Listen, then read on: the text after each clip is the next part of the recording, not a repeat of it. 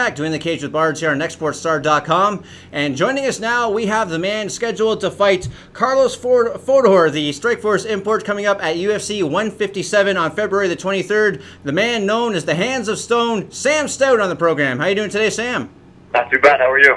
Doing great. I really do appreciate you taking the time. I know you're a busy guy, but I have to ask you right off the hop here about the Olympic Committee decision to drop wrestling as a sport. This is something that sent shockwaves, not just through the amateur wrestling world, but through the MMA world as well, because wrestling is one of those skills that you absolutely have to become a good MMA fighter. So how do you feel about this decision?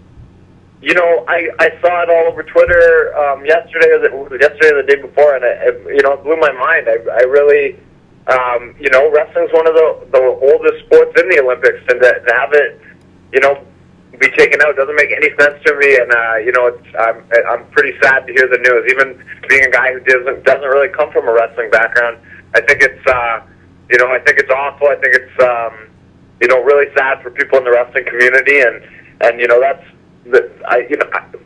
From all the wrestlers I know, that's kind of like the epitome, the peak of a wrestling career. It's like winning the World Series for a wrestler to be an Olympic champion, and now they're not going to have that opportunity. It's really sad.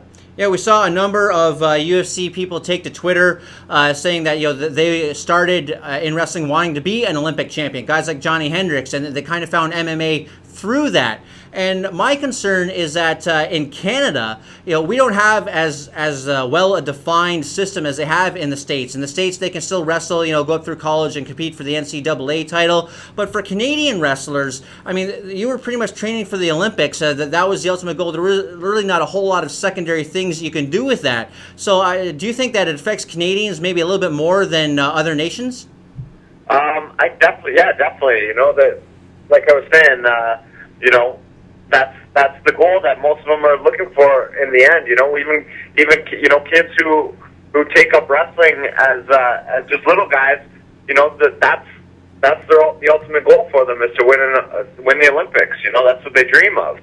I think it's going to affect wrestling at all different levels to take it out of the Olympics, including, and not just here in Canada. I think the places the U.S. will take a hit in their wrestling signups as well. I completely agree with you there, and I can actually see like a real bad spillover effect from this. Think of that, high school administrators are always under the gun to cut something from the budget, and if they see wrestling and that, there's not really anything they can do with it, it's not like they can go compete in the Olympics or anything. My fear is that that'll wind up on the chopping block. Is that a fear for you as well? Yeah, definitely. I think there's going to be a lot of repercussions to this decision that they've made. Absolutely. Well, let's talk now about MMA. And going up into this fight, you've decided to keep training camp at home around your home base of Adrenaline Training Center in London, Ontario. What was the impetus behind that decision? Pardon me, what was what? What was the reason you made that decision? You know what? I wasn't really in bad shape at the start of this training camp. It's a very fast turnaround. In fact, it's the fastest turnaround between fights I've done since in my career in the UFC, since I've been fighting there in 2007. It's a very short period. It was a short period of time, so I never really got out of shape. I didn't feel like I needed to go somewhere and really work on getting in shape. And there's a lot. The gym, Adrenaline Training Center, has really been evolving a lot. We've got a lot more guys to work with. There's a lot more coaches. There's a lot more a lot more resources right here. So it was very nice to be able to stay home, sleep in my own bed, cook in my own kitchen. I feel really comfortable. I feel like it's been a really, it's taken a little bit of the stress out of the camp, and I feel really great and really confident going into this one. Excellent. How are things at the ATC camp these days? Because in addition to the big names there, of course, the recently retired Mark Hominick, yourself, a guy like Chris Clements, they've also got a lot of guys that are kind of on the cusp of breaking through, guys like Chad Laprise, Alex Gasson, among others. So how is the mood at the gym these days? Because you guys are really seeming to make a great stride. It's a great place to be right now. Some of those names you mentioned, Chad Laprise, guys like Chris Hordesky, guys like Jesse Ronson, guys Jesse Gross, Jay Raj.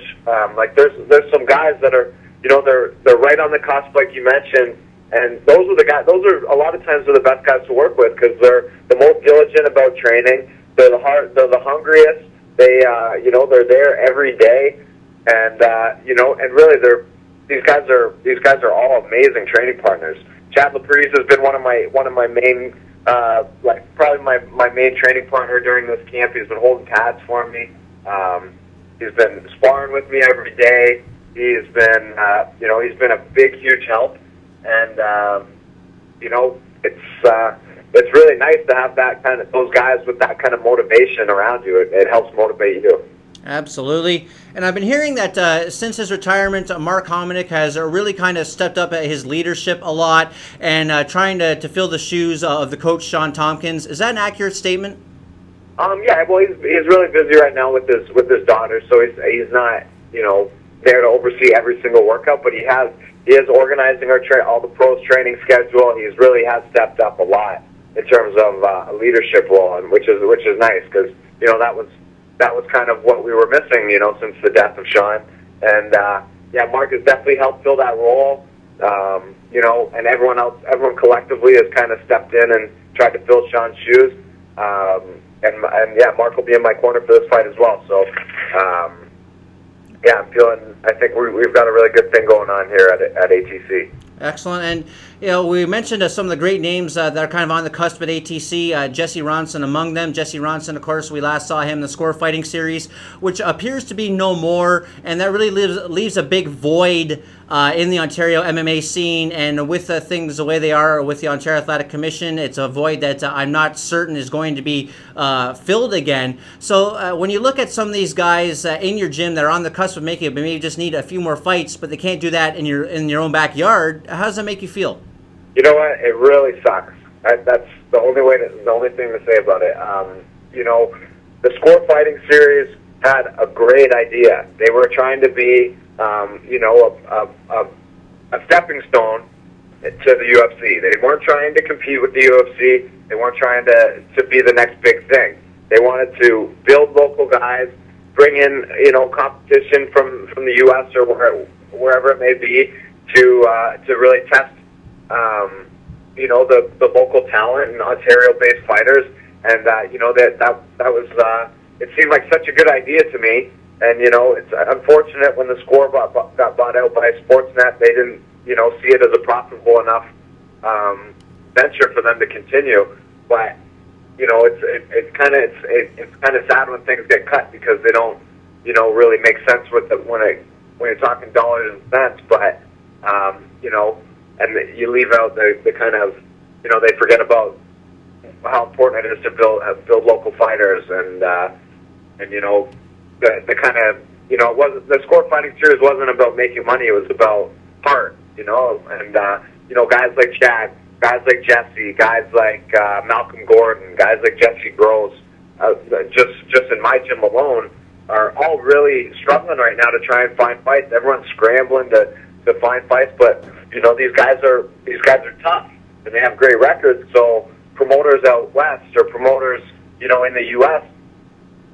a lot of them aren't willing to fly them all the way out there just so they can beat their local champ. So it's a very difficult spot for all the guys at my gym right now.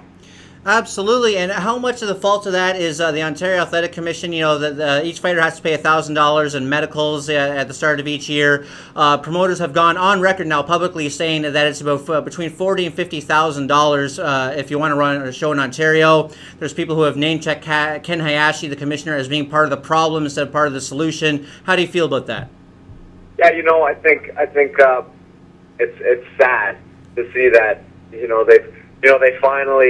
they finally made it a possibility to do shows in Ontario, and they're making it so difficult still after it's been legalized. They're making it so difficult to put a show together. It's just the prices or the costs that it is to bring in the commission, to bring in the money that these guys have to have in advance before they can even start promoting or start advertising for a show is outrageous. It really is, and we can only hope that this turns around. But let's turn around now to your MMA career and your last fight against John Makdessi. I know that you were disappointed in it, and to be fair, I think a lot of fans were disappointed in it too. A lot of us thought we were going to get, a real, stand in the center and kind of chuck 'em thing, because both of your previous fights would seem to indicate that. But John Makdessi really kind of seemed content in that last fight to kind of really almost take on a point fighting attitude towards it and kind of jab you to death. Yeah, that's really the best way to describe it. He kind of beat me in a point fight, and that was kind of his background. So I guess it was an easy transition for him to go back to that. I was very disappointed. I still am in that one, but John played it. He had a smart game plan going in. He needed a win badly, and it was he got the win that he needed. So, I'm more frustrated with myself in that performance because I should have been more patient. It really frustrates me that I lost the second and third round the exact same way I lost the first round. I should have gone back to my corner after the first round, regained my composure, and changed my game plan on the fly. I've been doing this long enough that, I should know and I should be able to do that. So, I'm most disappointed with myself in the last one, and you can expect to see a lot better performance in terms of, using like kind of thinking out what I'm going to do next. If I go into this fight and Caros Fodor, I don't expect him to, but if he takes a page out of Makdessi's book and tries to beat me with the jab and outpoint me, then I'm going to change the game plan midway through the first round and do the right things to counter that. It seems that there's a lot of fighters, just from my perspective, a fan perspective, that are kind of using that kind of point fighting style today. There's a fighter that said to me yesterday that, that's the difference between an athlete and a fighter. An athlete will try and outpoint you. A fighter will actually try and win a fight. Do you agree with that statement? Yeah, I guess it makes sense. It sucks that it's everyone wants to see the fights that have heart. The fights where guys are going out and fighting. They're not going out and fighting to not lose. They're going out and fighting to win. And that's that's how I've always tried to perform. I've always tried to go out there and fight to win and look to finish fights. And it's kind of sad that the sport is going more to where guys are just trying to squeak out a win, and they don't care if the crowd's booing the whole time, and they don't care if everyone hates their fight as long as they get that W. But it's understandable because everyone's just trying to make a living, and it's really not the easy. The UFC is not the easiest way to make a living, and if you're not winning, then your head's on the chopping block, and you can lose your job at any given time. That's a great point. Going into this fight against Carlos Fodor, he's another guy that comes from a great camp in Matt Hume's AMC Pancration. Where do you think that Carlos presents the biggest threat to you? He's really aggressive. He's really good in the clinch. He's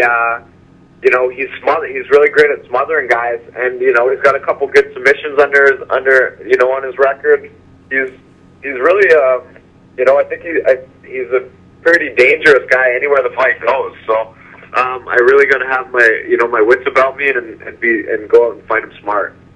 Are you planning to adjust your style to guard against kind of being clinched and held against a cage or anything like that, or are you just looking to go in and do what you do? There's definitely, I've been working on working out of a clinch and that type of thing. But that being said, I'm still going to go out and try and impose my game plan and not try and beat him at his, and I'm going to try and make him fight me in my style. Well put. And watching the tape on him, do you think that there's holes in his game that you can exploit? There's holes in everybody's game. I think he's a good striker. He's a good he's good everywhere. So, but yeah, I definitely think that there's some things I'm going to try and capitalize on. And we said off the top, he is a Strikeforce import. And Strikeforce, since the closing of the company, they've come in and they made a lot of noise at the last pay-per-view. They went 3-0 on that card, guys that came over since the company closed. Do you think that Strikeforce people are kind of being underrated on their way into the UFC? I think that there's a lot of people that have a tendency to do that. You know, the same thing happened with WEC. That, you know, no one, I think everyone overlooked a lot of the guys. And look at now, there's our 155-pound champs, the WEC guy. You know, look at the number one contender at 145 or 155. Really, is Anthony Pettis. You know, I'm not going to be underestimating Carlin Bardsley. That's for damn sure. All right. And we've seen you fight in Montreal a lot with somewhat mixed results. If UFC runs Calgary in July for Stampede, as it did before, is that a card that you'll be looking to be involved with? I love Calgary. I'd love to. That'd be a great card to go fight on. I would really enjoy that. All right. Well, we'd love to see it. We'd love to see it here in Toronto as well. You know, we've seen. I've got a chance to fight in my home province, so that would be a good one too. Do you know when the next? It's September is the one for Toronto. I'm not sure you'll want to be on the sidelines that long. No, that's a long layoff. So I don't know. We'll see. We'll see how things all shake out. But right now, I just got to focus on next weekend. Absolutely. And we've talked a lot about your MMA career, but you know what I want to ask you about is your music career, because we've seen you do a video on YouTube, lip syncing along to somebody that I used to know. My question is, Sam, well, what is the second single for Sam Stout off this album? Oh, I don't know. That was kind of done on a whim. I don't have any plans to make any more of those, but you never know. Get a couple drinks in me, and anything can happen. I hope so, because you know Tim Kennedy's kind of challenging your spot with that Katy Perry cover he did. So I think the ball is in your court now, Sam. Yeah, I guess so. Well, Sam, thank you so much for joining the program today. It's an absolute treat to be able to speak with you. One last question for you. It's something that we ask everyone that comes on the program. If you had the opportunity, you get to punch one person from any walk of life right in the face, who would it be? I think I'm going to have to say whoever's responsible for pulling wrestling out of the Olympics right now. Well, there you go. I don't think anyone deserves it more right now, Sam, to be honest with you. Thanks again for joining the program. Let the people know where they can find you on the Twitter, any other social media or internet things you got going on, and any other thank yous or shout-outs you want to give. This is your time, my friend. You know, I want to thank all the boys at Adrenaline Training Center, Chad LaFreeze, Jesse Ronson, Malcolm Gordon, Chris Wardesky, Chris Clement, Mark Hominick, all my boys. If I left anyone out, I'm sorry, but yeah, those guys have all been huge help to me in this camp, and you know, when I go out there and get the win, they're all going to have a big part of that. Absolutely. Sam, the hands of Stone Stout here on In the Cage with Bards on XSportsStar.com, and we'll be back with more MMA action right after this. What can I say? From the reaches of the Orient comes an age-old recipe passed down.